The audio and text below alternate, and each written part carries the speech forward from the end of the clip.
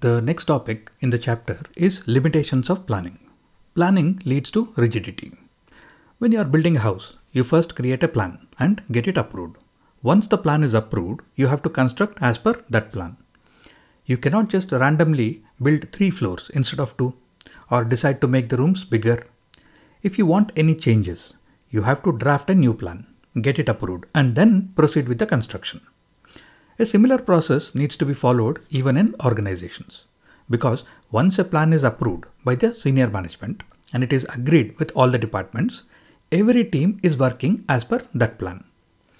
Any one department cannot just decide to do things differently, because what a single department does or doesn't do will affect other departments also. Even if the department wants to make some changes to the process, which will benefit the company, they will have to go back to the senior management.